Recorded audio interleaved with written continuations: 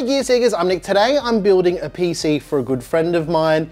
This one is a little bit different because usually I would pick all of the parts for a build like this, but she picked everything. Keep going. Yep. So what we're gonna do is we're gonna assemble the case, but this is going to be, I think, a two-part video because first we're gonna build it, get everything up and running, and then we're gonna customize it and do a little bit of case modding to make this little ASUS Prime AP201 a little bit customized. But before that, here's a word from today's video sponsor. You already know who it is. It's MSI, not ASUS.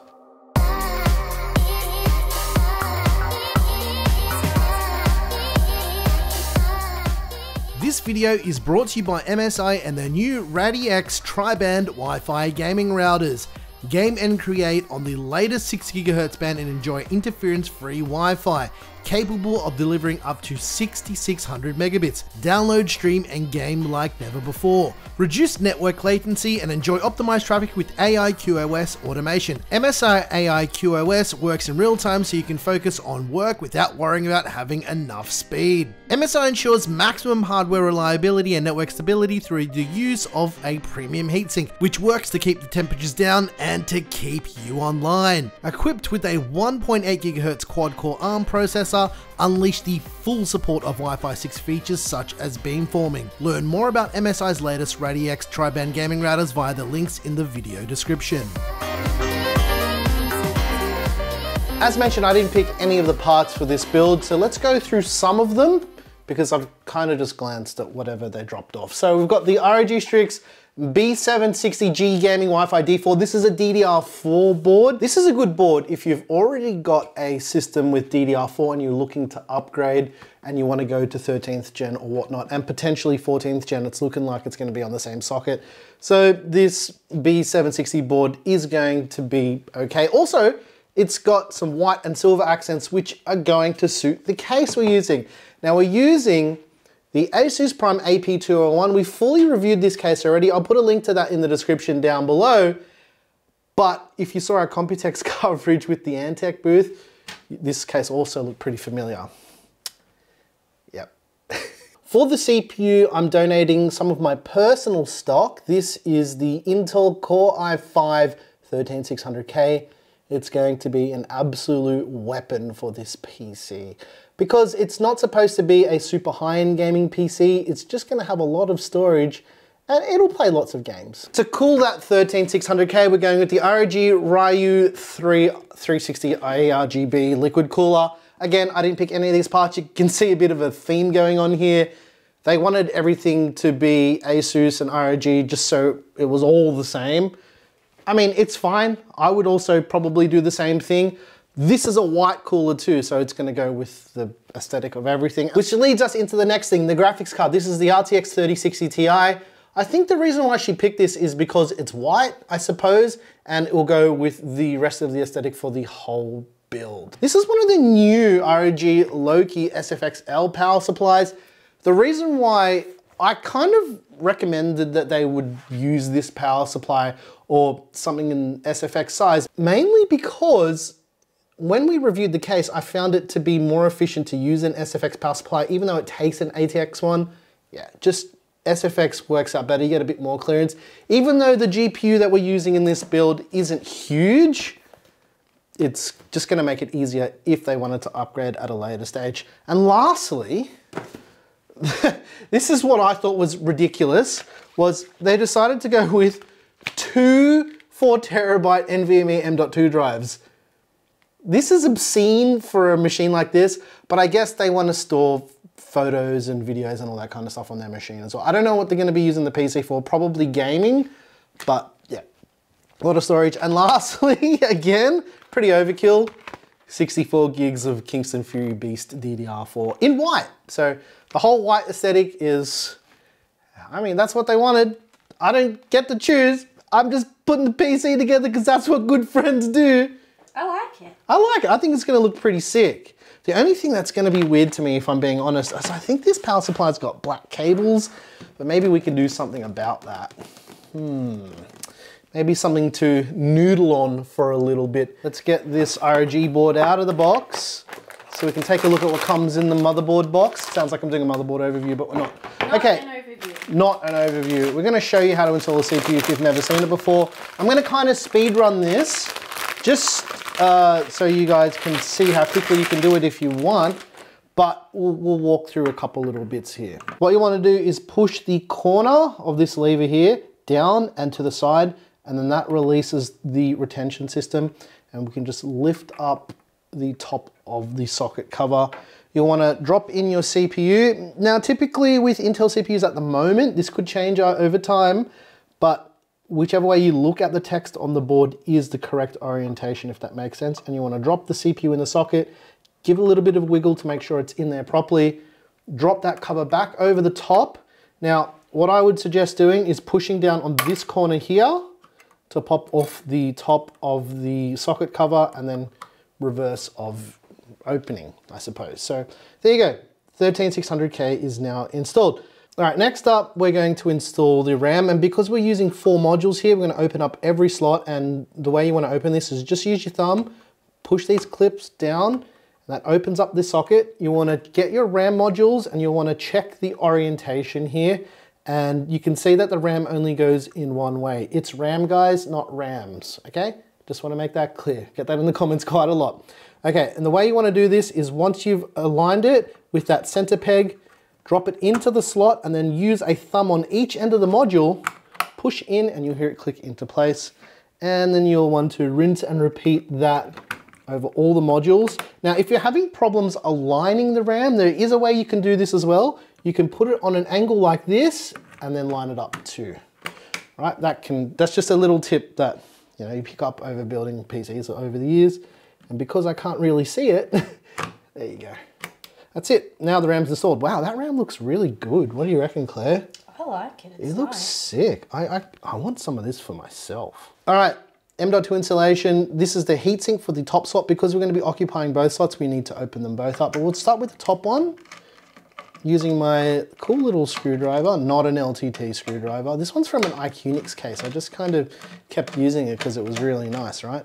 So what we're going to do now is, if we got this loose enough, we can drop the first M.2 drive in the slot. Now, with all these new motherboards, you'll notice there's a clip that holds the M.2 drives into place. This makes it easy. We don't need to use screws anymore. So we'll just drop that Kingston drive in, push it down, and push the clip so it locks into place. Now your drive's installed. We need to remove the cover on the thermal pad, otherwise you're going to have really bad thermal interfacing between the heatsink and the drive. So to do that, it's pretty simple. You just peel it away, and here we go. Woo! That's it. Now we can align that heatsink back on top of the drive. I try to get one screw in a little bit, and then I can kind of lift it up and align it. Does that make sense? I hope that makes sense. Now we can screw both sides in. You want it to be relatively tight, but don't over tighten it, otherwise you might not ever be able to undo it. Now that you've seen me do one, let's speed run the next one. Visit our mates over at Peel Corp for a quick peel. That's it. One thing I recommend doing at this stage of the PC build is getting your backplate ready if you're using a liquid cooler, and doing it before you put the motherboard in the case, because sometimes it can be very odd and awkward to install all of that stuff. So yeah, let's do backplate. Let's search for all the biddies that we need. All right, LGA 1700 standoffs. That looks right. Let's hope it's right. And the way you would do this, and this is kind of the way I usually recommend doing it. Let's see if we can get this in a one shot. Put the backplate down on a flat surface if the motherboard's out of the case. Line your motherboard up with the backplate, like so, and then just finger tighten the standoffs in, right? So I'm glossing over this part because we've done a lot of cooler installation videos, and I'll link some in the description, because all of the Acertech based coolers that we've done in the past use this same method. And I'll link to the NZXT one that we did recently, because that has the same mounting solution as this cooler. I recommend always taking all the panels off the case first, just so you can get access, because you never know what's going to happen when you're building a PC. So it's better to be sure and to be safe, just so everything is out of the way. We've reviewed this case, as mentioned. I've shown how to do all of this for this case already. I just noticed that the AP201 and this motherboard, most cases these days have a center peg to hold the board in, but the motherboard that we're using doesn't even have the hole drilled out for that. So we're gonna remove the center peg, and instead of me just removing it and not putting it there, I'm gonna move it to another spot. Most cases these days come with a tool to remove these standoffs. So we're just gonna remove the center peg, and we'll remove the one in the top center. Put the center peg in the top spot, just so the motherboard has some support, because as you guys may or may not know, if you're new to the channel, I like building my PCs upright because it makes it easier to film. Now that we've done that, we can put the motherboard in, and with a bit of luck, even though it's not in the center, you should still hold in place, right? So that's a bit better than it would be if there was no center peg. And instead of me putting the screw in the center peg hole, we'll put it in this corner here. I pre-routed all of these cables just to make it easier for filming, but we're just gonna plug in all of the front panel stuff to make sure you can turn your system on. You've got audio and everything. So that is the front panel connector there. That's for your lights and your switches. We've got the front panel audio cable, which will plug into a header, usually on the bottom left of the board down here. We've got our front panel USB type A. This cable can be tricky sometimes, but I decided to just do a tight bend, and the thing is you can bend these pins on these. And lastly, the USB type C front panel connector. This is a nice flat cable as well, so we can make that one look kind of nice. We'll come back and tidy all this up as well. I'm glossing over a few things here just to speed up the process a little bit. I'm going to install the power supply. I've already installed it on this bracket here, and we're doing the fan facing inwards because of the way the power cable plugs into the power supply, otherwise it will just be weird. So I'm going to feed these cables through the cutout here. And for this case, I noticed that if we're doing a 360mm rad at the top, we want to hook it onto the lowest position here. Just makes it easier for radiator clearance and for plugging in the power cable, which you probably can't see from that angle because it doesn't make sense. The great thing is we're not installing a long GPU, so it's not going to be very difficult to make the GPU fit. All right, time for the cooler installation. I've already pre-routed a bunch of the cables for the cooler, so I didn't have to do that later. This one is a little bit different to a typical 360mm liquid cooler at the top because the tubes come down this side because it won't fit any other way. I've also cable managed the cables on the fans too to make it a little bit easier. Let's see if all of my hard work actually works. And we're swinging it around with a little bit of luck. Yep, okay. We're in. And that one kind of rests there. And we'll just whiz it up. That's it.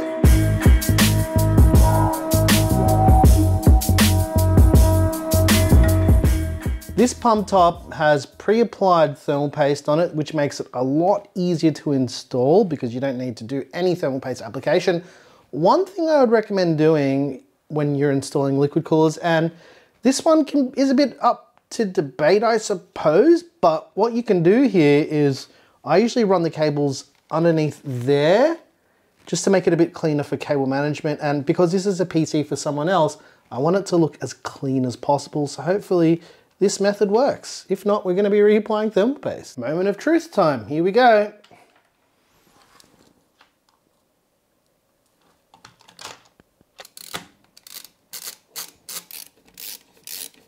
I'm not doing these up all the way because I want everything to line up nicely first, and then we'll whiz them up all the way. The reason why I'm having the pipes come out on the ram side as well is because if it's down the bottom, these pipes are going to hit the rear fan. I need to do a couple adjustments for this not to hit the fan, but yeah, it just makes the run a bit longer, which helps it not hit stuff. All right, we're all whizzed up. I've decided to pull the AIO tubes out this way, and it pulls it away from the rear fan, so nothing touches. But let's get this GPU installed. This is such a tiny little baby card. It's so cute. It's probably got stickers all over it. All right, this one is very easy. There's no clearance issues. That's it. I'm gonna run the power cable over the back of the card.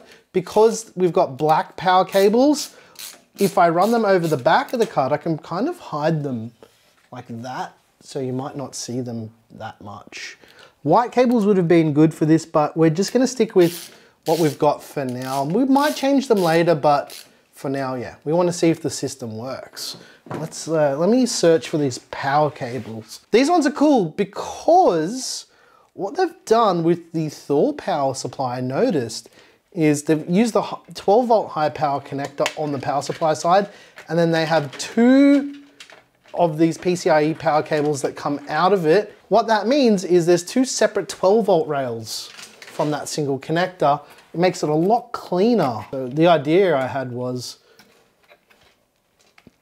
I will tie them all up so it's nice and clean, and then we'll run it like, see if we can run it along the back edge of the card. But you see, like the problem is we're gonna have to make all of that look really clean. I think we'll just use a cable tie. Maybe we should power it up and test it before we button it all up, or we should just YOLO it, right? It's gonna work, right? It's gonna work. You think it's gonna work, Claire? Yeah. I think it's gonna work. So let's just YOLO it and clean it all up. I'll show you the cable management once it's done and explain how I did it rather than showing you it while I'm doing it, because that could take forever. So I'll see you in a second, because time travel. Time jump to the future. All the cable management's done. It's an okay cable management job. It will get the job done. I've routed all the EPS cables kind of this way to tuck them up a little and hide them away. The way you'd usually want to do your cable management is, the trick is put all the small cables on the bottom and all the thick cables on the top, and it pushes everything down. One thing, I know people are going to comment like, oh, it's not the best cable management job in the world. The reason why it looks like this is I kind of ran all the cables so you couldn't see any of them on the other side when you're looking into the PC. So it has to look like this on the back. This one runs up this way because if it sits in that groove there, you can't put the side panel on. And if we rotate it like that, you can see that this one cable sticks out. But when we put the side panel on, it goes on and no bulge. So cable management is complete. The build is complete. We'll put the panels on and then we'll see if this thing fires up. I completely YOLO'd this whole thing. Cross your fingers that it posts. All right, ladies and gents, moment of truth. Does it work? I think it's a bit of a spoiler already because the stuff is lighting up, so that's a good sign. Power's up. Are we gonna post? I don't know. I haven't tested this yet. It's always a very anxious feeling when you've just built a new PC to see whether or not it's going to post. Oh, it's making the sound like it's going to post. Yes! Okay, cool. We're up and running, ladies and gents. It's always a good thing. Okay, with all that said, we're going to save the rest of this for part 2, where we're going to customize the rest of the case. I'll put a PCPartPicker list down below if you guys want to know what all the hardware is that we use in this build. Let us know if you enjoy these type of builds where you come along and build with me. If you like the music you heard here, I make all the music. It's available by clicking that join button right down there down below. Please subscribe. Once again, thank you so very much for watching. I'm your boy, Nick, with Gear Seekers, building PCs for his friend again. You peek, we seek. I'm so glad this thing posted. I did not test any of the hardware, and that's a big no-no with PC building. You should definitely attempt to test hardware before getting into building, but I was confident enough and it didn't make me look like an idiot. Thanks for watching. There's a whinger behind the camera. Oh, sore elbow. That's a good one, right? That's so nice. It is nice. I have a sore elbow. She has a sore elbow, from doing all the skateboarding tricks. Claire's a skateboarder doing kick flips. Dude, I can't laugh and move the camera. You can, oh man. You can do it. You can do it. You can do all the kick flips. I'm not even wearing skate shoes. Look at my dad 9000s. Hey, New Balance fam. Hey, New Balance, hook it up. Hook it up.